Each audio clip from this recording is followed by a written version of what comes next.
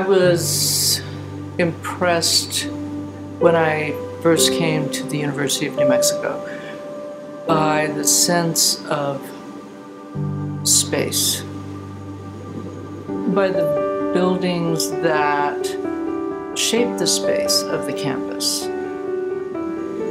It was a long time ago, and when I walked out into the plaza in front of Zimmerman Library, I just thought, oh my God.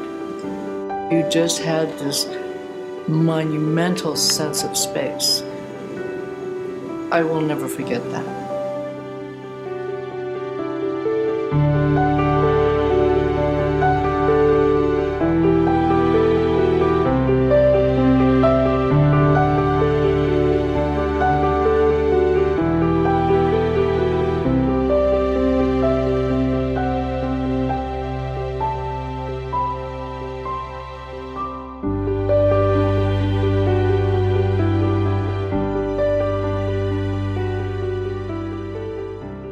Well, I had decided to study electrical engineering, and I realized that I was not able to do calculus at all. I just could not comprehend it.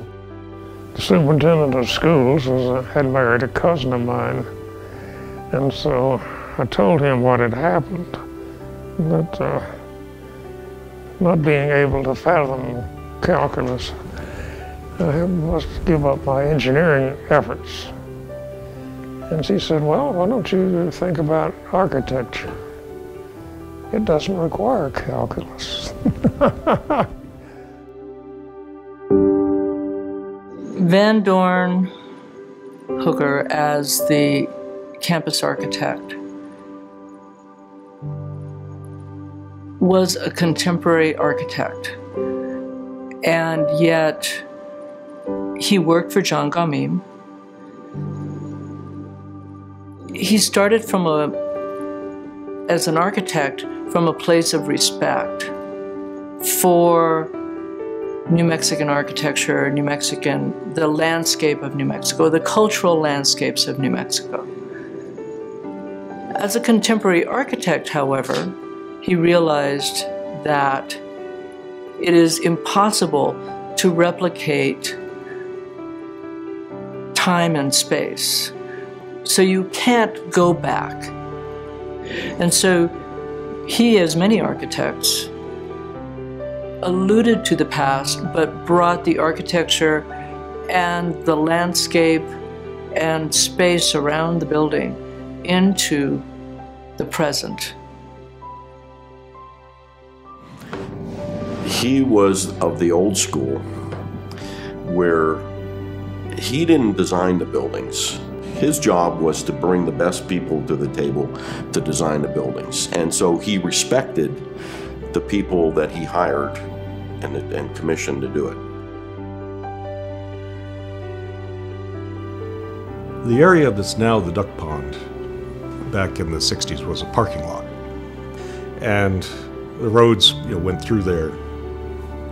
So it was a major controversy when the duck pond was affirmed by the regents as a project, because it would take out the parking lot.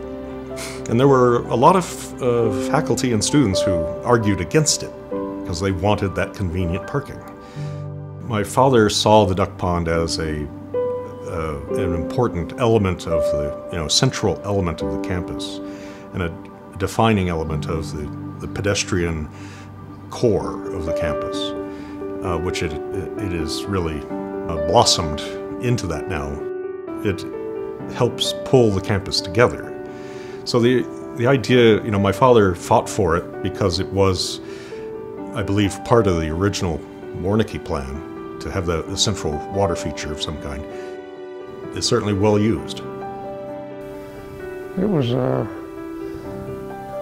highly criticized. The editor, the Lobo, called it Marina on the Mesa. Van Dorn came to us and said, I would like to create this professorship to honor my wife, who was one of the very first licensed women architects in New Mexico, and certainly what he would characterize as a wonderful life in design together. And so when Van Dorn established this endowment here at the School of Architecture and Planning, he said he hoped that we would bring contemporary architects and planners to the school to work in the studios with our students, to lecture to the community, to talk about how it is that an architect, urban designer, planner can affect change, great change, and bring great beauty to the place in which they practice and work. And so we have brought world-class architects and planners with his endowment through his generosity.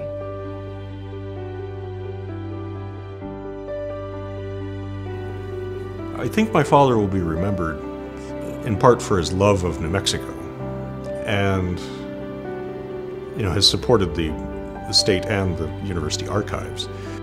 He'll be remembered for really the implementation of the plan for the campus.